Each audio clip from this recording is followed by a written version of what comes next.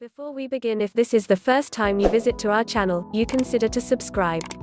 Trust Doctor Channel. Dr. Ez. Peripheral arterial disease (PAD) is a common condition where a buildup of fatty deposits in the arteries restricts blood supply to leg muscles.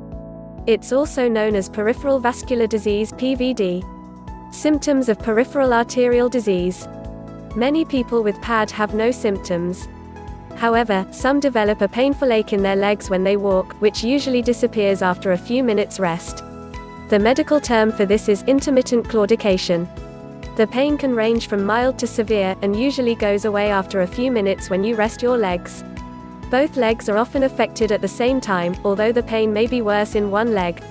Other symptoms of PAD can include hair loss on your legs and feet, numbness or weakness in the legs, brittle, slow-growing toenails, ulcers, open sores on your feet and legs, which do not heal, changing skin color on your legs, such as turning pale or blue, shiny skin in men, erectile dysfunction, the muscles in your legs shrinking, wasting.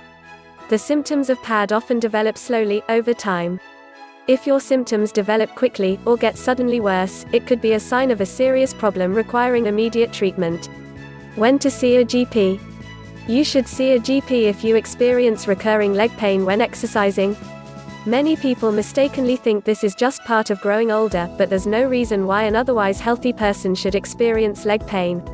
PAD is usually diagnosed through a physical examination by a GP, and by comparing the blood pressure in your arm and your ankle. A difference between the 2nd of May indicate PAD and is called the Ankle Brachial Pressure Index (ABPI). Read about diagnosing PAD.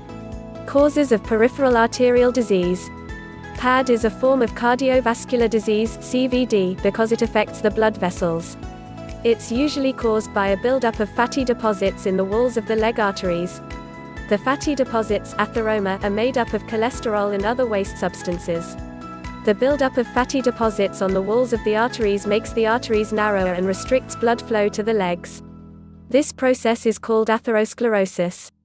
There are certain things that can increase your chances of developing PAD and other forms of CVD, including smoking, the most significant risk factor, type 1 diabetes and type 2 diabetes, high blood pressure, high cholesterol, growing older.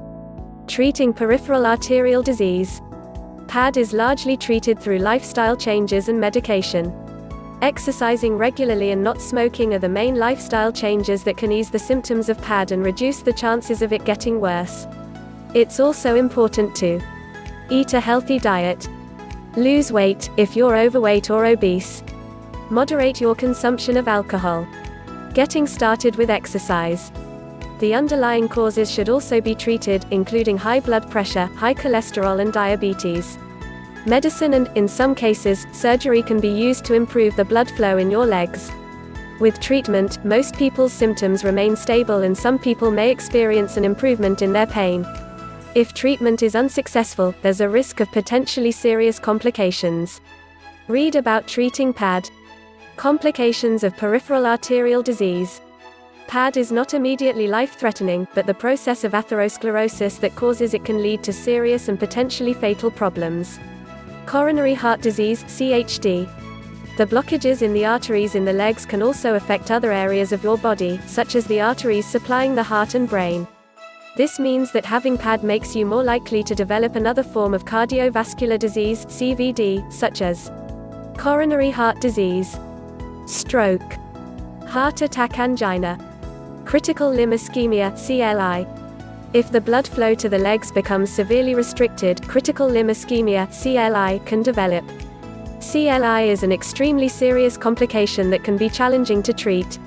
Symptoms of CLI include a severe burning pain in your legs and feet that continues even when you're resting, your skin turning pale, shiny, smooth and dry, wounds and ulcers, open sores on your feet and legs that do not heal, loss of muscle mass in your legs, the skin on your toes or lower limbs becoming cold and numb, turning red and then black, and/or beginning to swell and produce smelly pus, causing severe pain, gangrene. If you think you're developing symptoms of CLI, contact a GP immediately.